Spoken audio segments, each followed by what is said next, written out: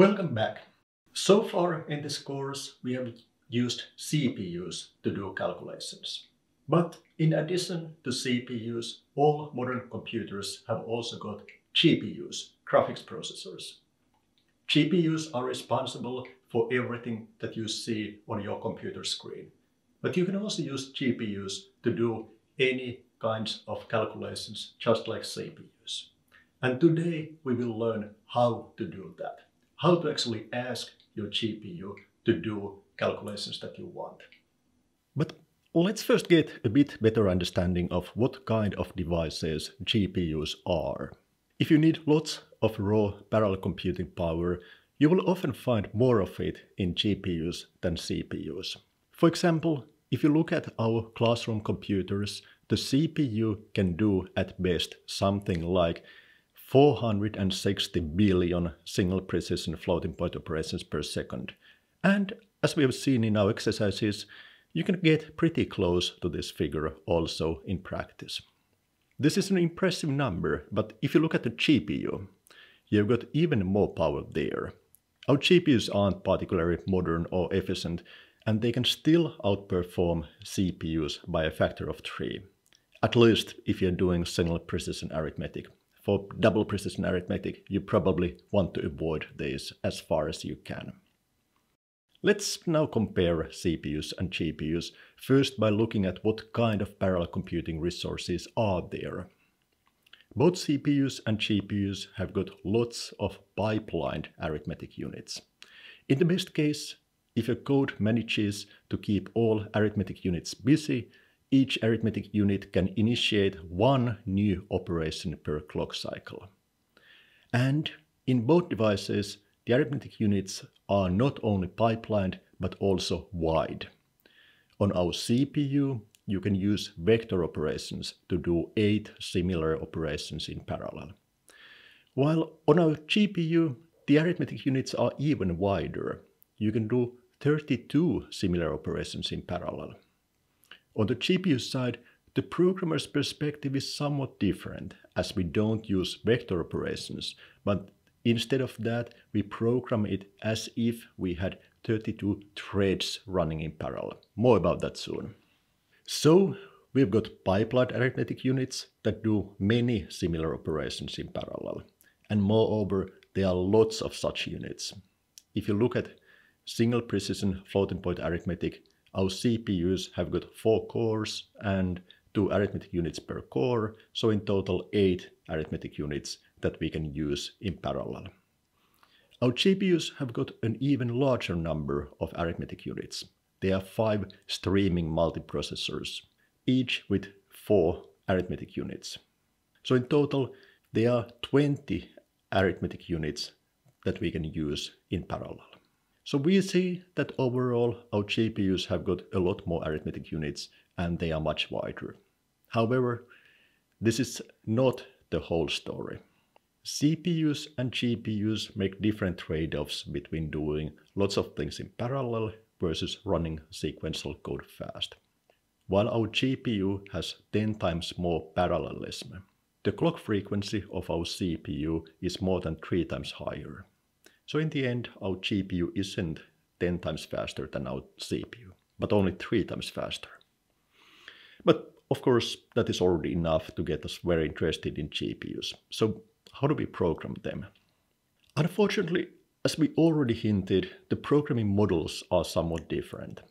So we will need to learn a new way to think about parallel programming when we switch from CPUs to GPUs. In a sense, the programming model of GPUs is simpler and more flexible, but it is also different, so it takes some time to get used to it.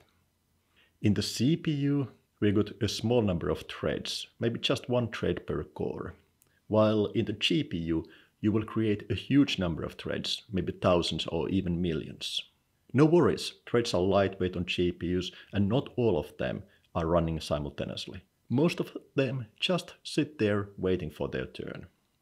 Threads in our GPUs are organized in so-called blocks, which then consist of warps of 32 threads. More about all this soon, but it is already good to get used to the fact that GPU threads aren't entirely independent. They are organized in warps, and threads in one warp always work together. But while we had few threads on the CPU side, the threads were doing wide vector operations using wide vector registers. So in one step, one thread is doing lots of work. On the GPU side, we don't do that. From the programmer's perspective, each thread is just doing plain old scalar operations. But because the threads are organized in warps, scalar operations in GPUs are not that different from vector operations in CPUs. On the CPU side, you had one thread doing 8 similar operations with the help of vector instructions.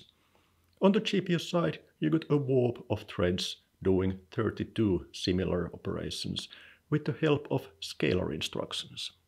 So in both cases, the hardware is really good at doing lots of similar independent operations in parallel, and maybe not so good if you would like to do lots of different things in parallel. In addition to doing arithmetic, you can of course also do memory accesses in your code. On the CPU side, we have seen that we can use vector operations to read a full vector of data from the main memory. So this way we basically get 8 consecutive scalars from memory to registers in one step.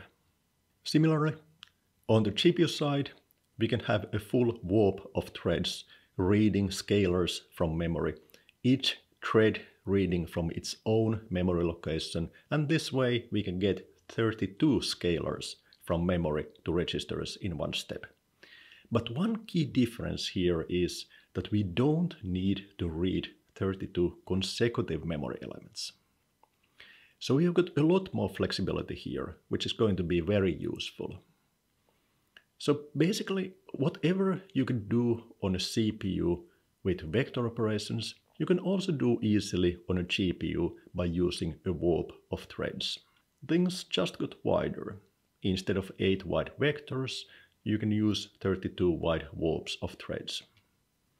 And things got more flexible, as different threads can, for example, read different parts of memory. So let's summarize what we have seen so far. On the CPU, we use threads and vector operations. On the GPU, we just have got lots of threads. We don't do vector operations here. We just let a whole warp of threads do scalar operations. But what about the third form of parallelism that we had on CPUs? Instruction level parallelism. What is its role in GPUs? Let us recall why instruction level parallelism was important on CPUs. When a CPU executes one thread, it looks at the instruction stream far in the future, and it tries to find some instructions that are ready for execution. Something that does not depend on the instructions that are currently in the pipelines. Therefore, a small number of threads is enough, as long as you have got enough instruction level parallelism in your code. But GPUs are very different. They just look at the first instruction of each warp. If it isn't ready for execution, the whole warp will have to wait. So instruction level parallelism isn't really that relevant here. As long as you have got lots of warps that are ready for execution, the GPU can find something to do. But you really need lots of warps, and as each warp consists of 32 threads, you will need a very large number of threads. So to summarize, the programming model of GPUs is pretty straightforward, as we will be primarily dealing with only one form of parallelism, lots and lots of threads. When we used threads on the CPU, we will use threads on the GPU. When we used vector operations on the CPU, we will have a warp of threads doing similar operations on the GPU.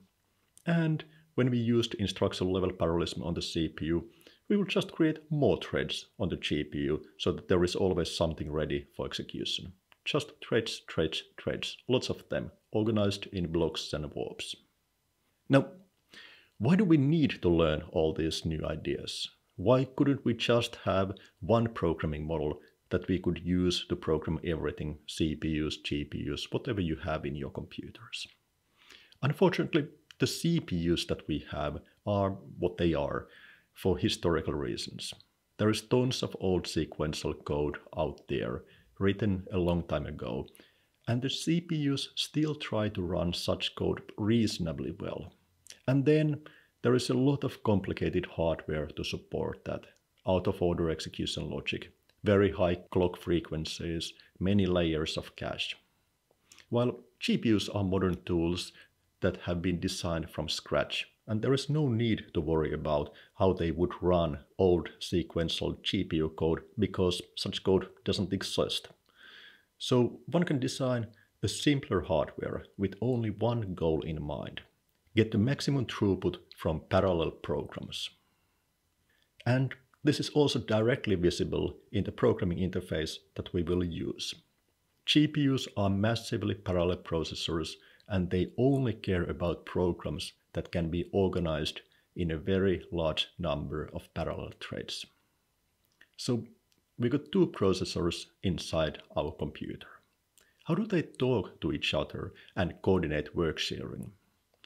Here is a simplified view of what you will find inside your computer these days. There is a CPU that is connected to the main memory. This is what we have been using so far in all our programs. And there is a GPU that is connected to the GPU memory. This is very much like a separate computer, able to run its own program, fetch data from its own memory, write results back to its own memory. And there is a relatively slow communication channel between the CPU and the GPU. High latency, relatively low bandwidth. And using this communication channel, you can move data back and forth between the CPU memory and the GPU memory. And most importantly, the CPU can send instructions to the GPU. For example, the CPU can send a piece of code to the GPU and ask it to execute it. And in the next part, we will see how to do all this in practice.